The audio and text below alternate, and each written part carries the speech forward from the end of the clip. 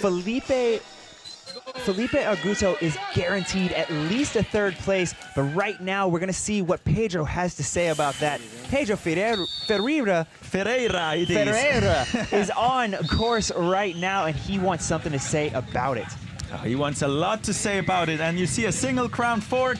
That means full attack for this guy. He is in it for the win right now. Pedro wants a piece of it. Second fastest qualifier of the day. Those two turns we saw up there, I think this is the fastest I've seen so far. Now, first stair section, not scared. Look at him attacking.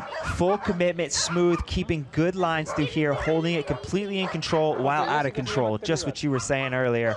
Second stair set, and he's gonna go wild. Let's see if he can keep it straight.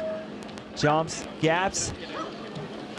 Here's where it gets to, and 0.12 seconds up right now. This is looking good right there. That is a huge margin, and he is on fire right now. Pedro Ferreira is looking awesome right now. Okay, no problem for him getting onto the road from the dirt. Smooth through that section where we saw Geronimo slide out last time, but it is no problem for Pedro right now. Oh, keeping it low on the bus jump. I don't know if that was wanted or if there was trouble. I saw his gears were skipping before, so I hope he's not in trouble with his gear shifting. Missed just a little bit. Maybe we'll find out towards the bottom if that was on purpose or not. But we're going to find out very quickly here whether it was a good thing or not, and that's what it all matters and what it all boils down to. Will he beat the clock? Oh, he went deep on that jump. Sending it so deep on that jump.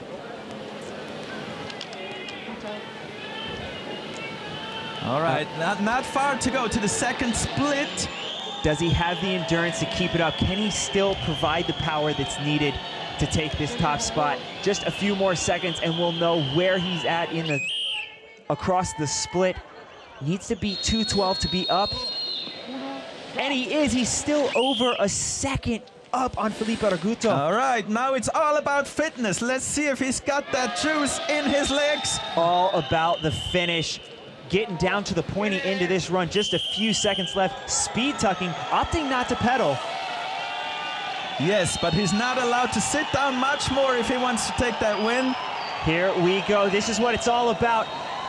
Coming down through the container. The last hard charging pedal section.